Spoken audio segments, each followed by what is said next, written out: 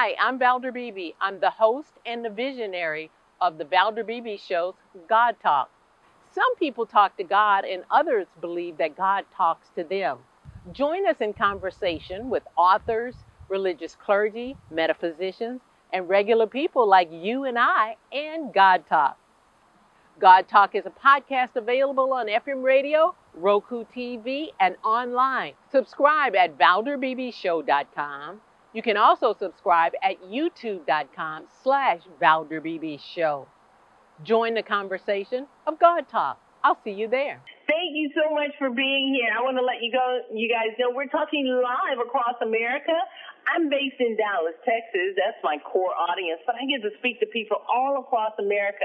And this topic is so important, Megan and Parker. I wanted them to know what you guys have to say, because I saw the statistic that says nearly 1 in 5 high school students use e-cigarettes. I am appalled. I really am. I'm sure I'm going to get a lot of backlash, but hey, that's why I do the Valder Beebe Show. Megan, I would love to start with you for you to tell us about what your role is in this and tell us about the vaping epidemic with young people. Well, we are very concerned here at Truth Initiative. There are millions of teens and young adults who are vaping right now. Many of them are experiencing quite devastating consequences from it, both to their physical health as well as to their mental health. So we know that vaping nicotine can amplify feelings of stress, anxiety, and even depression. And so we want to provide resources for young people to help prevent them from starting to vape in the first place, or help them quit if they've already started. So we developed a text message program called This Is Quitting. It is a very easy to use, free, confidential program. You just text Ditch Vape to 88709 to sign up.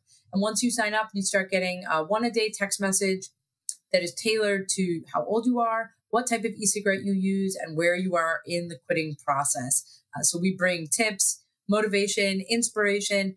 Many of the messages are written by other young people who have gone through this program, who understand what it's like to quit. And we want to just underscore that you're not the only one doing this. You're not alone. There are millions of other young people out there who are interested in quitting, who are trying to quit. And we've helped nearly 500,000 of them on their quitting journey through This Is Quitting specifically. Before I switch to Parker, talk a little bit about the Truth Initiative itself. I think people need to hear that. Sure. Truth Initiative is the largest nonprofit in America dedicated specifically to creating a culture that is free from tobacco, vaping, and all nicotine products. We have been fighting this fight since 1994. We have lots of different resources available, including our multimedia truth campaign that educates young people about the truth about tobacco and nicotine products and what they can do to you, as well as a lot of different resources to help people quit. We have, of course, This Is Quitting for teens and young adults, as I mentioned, who are quitting vaping. We also have quitting resources for adult tobacco users who are quitting any kind of tobacco, whether that's smoking, vaping, dipping, or chewing tobacco, through a website called becomeanx.org that we developed in collaboration with Mayo Clinic. And we have resources on that site for parents as well who want to support their child or teen or young adult in their life who may be vaping and wanting to quit. Thank you so much for that good explanation. If I can ask you, Parker, you're a college student and you recently quit e-cigarettes. Could you tell us a little bit about your story? Yeah. I started vaping when I was 14, back my freshman year of high school. I saw a lot of my friends were doing it. I didn't really understand the negative implications of what vaping would have on my mental and physical health. It was a very difficult journey for me to try to quit. I tried multiple times, but I didn't really find myself a support system. My friends wouldn't help me because they still wanted to do it. They wouldn't quit with me. I didn't tell my parents because I felt, embarrassed or ashamed. Eventually, I did see Truth's ad online, and through that, I was able to join the This Is Quitting program. And I found myself a solid and steady way to quit. It's on your phone. They send you daily text messages with inspiration and tips and tricks. And I found it very, very helpful to me that I had someone who was constantly reminding me and keeping myself accountable that, hey, I'm trying to do this. These are the steps I need to take to be active about it. Eventually, I was able to quit, and I'm still vape and nicotine free now. When you say you tried to quit, you wanted to quit, tell me what's on the inside of you that gives you that feeling, I don't want to do this. Tell me about that. What, does your brain talk to you? Does your heart talk to you? What? It's a bit of both. I mean, my brain, it's sending out signals that something is wrong. I mean, spikes of anxiety and depression are telltale signs that something is wrong. It took me a while to equate it to vaping nicotine, but eventually, I made that correlation.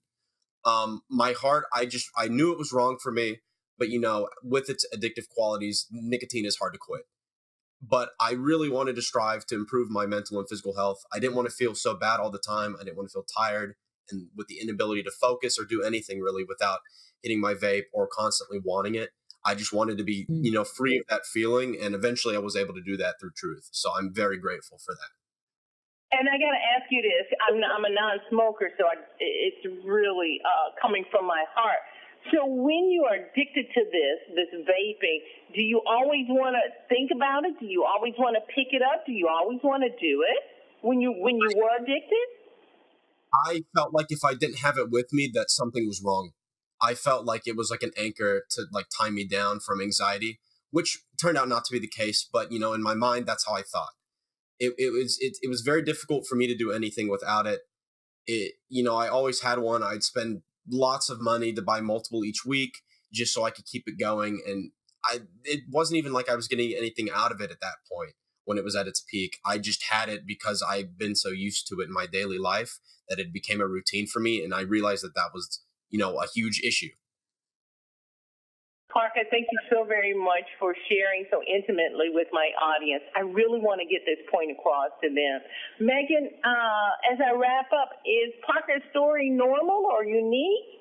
And where do we find out more information to get help for those people who are listening and they might think they want to be on the side where Parker is, not vaping anymore? Sure. Well, everyone's story is unique. Everyone has their own life circumstance and their own emotions, but also Parker's story is very familiar, and we hear from lots of other young people that they felt this way, that they want to be free from addiction, that they don't want to spend the kind of money that they're spending on vaping, and that they want to take their health and their life back. They want to take control of their own life. And so for any young person who is interested in quitting or even just thinking about it, you don't have to be ready to quit yet to sign up for This Is Quitting. We have resources and messages for you. You can text Ditch Vape to 88709. And if you want to just learn more about Truth Initiative and all the work that we're doing in this space, you can visit us online at truthinitiative.org. Megan, I want to commend you on the work that you're doing for seeing the problem and becoming proactive as a problem, because I know you're the program's founder and the vice president. And I want to thank Parker for, not vaping anymore and coming on the Valder Beebe show. It's been my pleasure. Thank you so much for having us. Thank you, guys. I host the Valder Beebe Show, broadcast on radio and television. And this is my phone pouch. My phone pouch is a great invention. It allows me to go hands-free, pocket-free, purse-free, even belt-free. Head on over to myphonepouch.com.